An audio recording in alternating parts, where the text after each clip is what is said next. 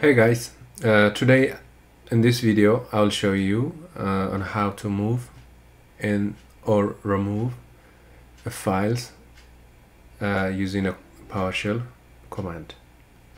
Okay, so I have my command line here. I'm in this folder.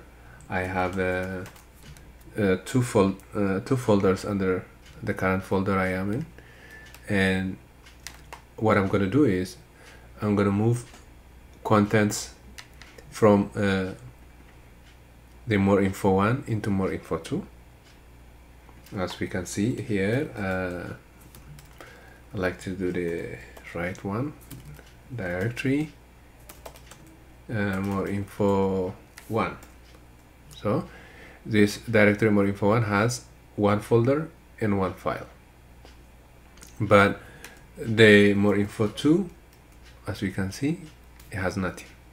So what we're planning to do is I'm going to show you on how I can move the contents of MoreInfo 1 into MoreInfo 2 in two ways. One is we can specific a file or a specific file or folder, or we can also do as a wildcard or the whole contents. I'm showing you what I mean by that. Let me clear this. So if I want to move the file of MoreInfo 1, this file into MoreInfo 2, what I'm going to do is move item. Okay, as you can see also it's showing me the signature, what I should do, the path and the destination. That is perfect, that's good. But also I can do I can just do myself MoreInfo 1 and test file into the destination. My destination is MoreInfo 2. So if I do this, what I'm going to do is I'm going to move the file that is in MoreInfo 1 into MoreInfo 2. What it means is it will be deleted from MoreInfo 1. Okay. So now what I can see is I can show you what is in MoreInfo 1. In MoreInfo 1 is now only the subfolder. But in MoreInfo 2 now we have the file. So this is how I moved using move item, the source and destination. And the other is, let's say I still have more files. Let's assume I have more files. How I can let me create a new item in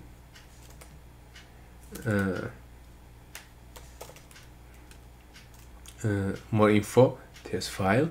I like that. New path, I can do that. MoreInfo and another file dot text file. Okay, this is a text file, so I'm going to say I will create it.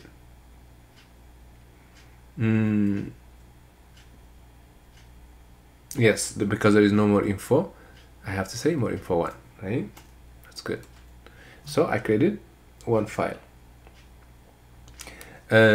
I can add content. You remember that?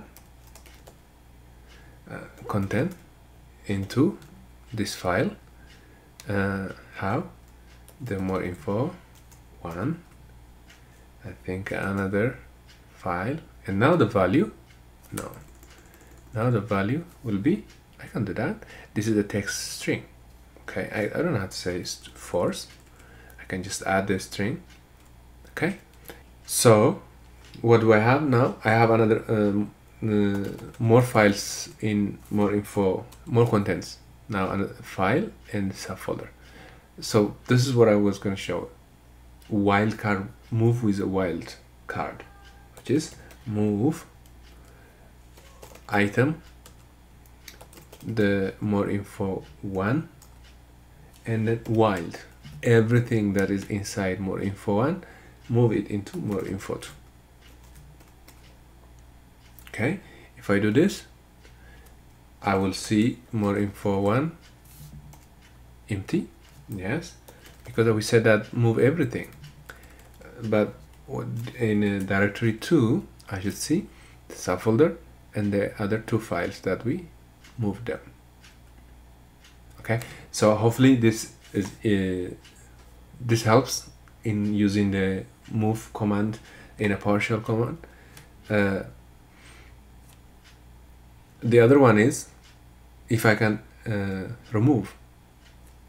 Okay, so if I have now here I have 2 folders.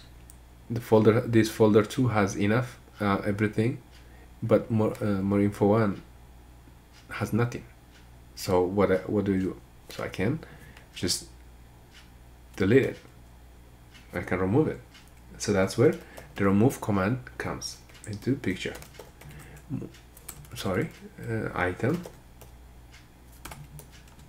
more item, and then I can use this signature, the path. I like it. By the way, it's good habit to use that, honestly. And then MoreInfo1. Let's say if I without the recurse, I'm not going to use recurse anymore. I'm not using recurse. Okay. What do I see? I can delete it. So no more dir. But when I do dir, I can only see MoreInfo2. MoreInfo1 is gone because we deleted that. Let me create it back. Okay, let me clear. So let me create it. How do I create a folder? Add, no, new item. I'm revising. I think I'm helping you. I'm revising what we did in our previous videos on how to create a folder, how to create a file and add contents. We're just revisiting everything together here. But anyway, new item, and then MoreInfo1. I'm going to recreate it. Okay, so the only thing I need is what? Minus item type. It is directory. Now I create a directory. So if I do dir, I should see 2 of them. Let me create new item. Okay, and let me create new item inside MoreInfo1, which means the folder won't be empty. New file dot text. Okay, so I create a new file. Now let me remove MoreInfo the same way I did. If you remember the previous one, I did remove item, and then I can use this path again, but let me just do MoreInfo1. What happens here? See, now that the MoreInfo folder is not empty, it's not by itself, since it has a children, it has a content inside it, or a subfolder, whatever. At this case, we have one file. It's asking me for confirmation because the file is not empty. The folder, but actually the folder is not empty. So are you sure you're deleting? So to get away from this kind of confirmation, what do? The MoreInfo recurse. That's where it comes. The recurse comes. That way, I don't have to get any pop-up or prompt or follow-up questions. So if I do this, it should delete the folder by itself and its content and its children. Now they're gone. So if I do this, I only have MoreInfo2. I hope this was helpful, guys, and don't forget to subscribe and share and like. If you have any more questions as well, you should know that these commands that I just showed you are in their preliminary use case, because there's a lot of use cases about when removing.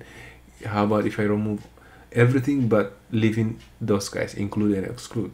I'll show you in the next time. But again, if you have any more questions or a video or things that you want me to make, let me know in the comment below. For now, goodbye. Thank you.